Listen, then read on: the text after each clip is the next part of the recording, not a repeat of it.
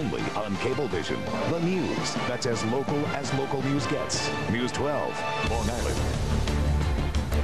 Welcome back to News 12 Long Island. I'm Lily Stolzberg in for Ron Corning. I'm Lauren Savon. Students protesting. They're battling against bullying. They say the bully is their principal. News 12 Long Island's Christine Nsinga is in Valley Stream with more. Christine.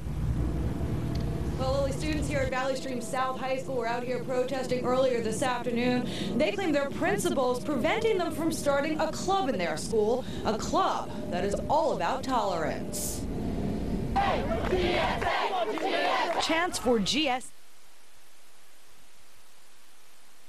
High school students today, many who say their principal, Maureen Henry, and district administrators have prevented them from starting the club, even though students have followed all the proper procedures. Essentially, what the school administration has tried to do over the past 4 months is not only bully these students and threaten them and intimidate them, but is keep this club that supposedly they say and they're approving in the closet. GSA is described as a school club for not only gay, lesbian, bisexual, and transgender students, but heterosexual students and faculty as well.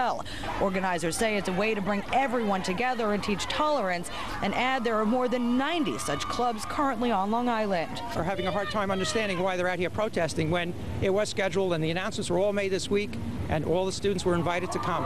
High school senior Kelly Carpentieri says that's not true at all.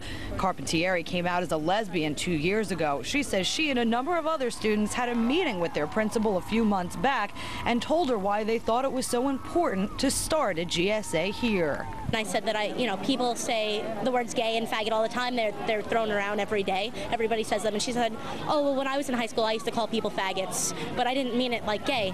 Well, you don't have to mean it as gay for it to have a negative connotation. No, I'm not going to make any comments on that. Now, Principal Marsh would not return any of our calls today, instead just referring us to the superintendent's office. You did just hear from him right there. And he says, again, that the club had been scheduled to have its first meeting this afternoon. About the time that the protests had started, and the protesters, meantime, say that one announcement was made about that meeting, and that was just late this morning. That is the very latest tonight in Valley Stream. Christine Nsinga, News 12, Long Island. Lily. Thanks, Christine. And the alleged refusal to allow a gay club at the Valley Stream School causing outrage on our Facebook page. Karen posts, being a teenager is hard enough without having to deal with bigotry. And Jimmy says it's more than just a club, it's a support group for kids that need it. And Dawn writes, kids need more opportunities for interaction with others. Gay has nothing to do with it.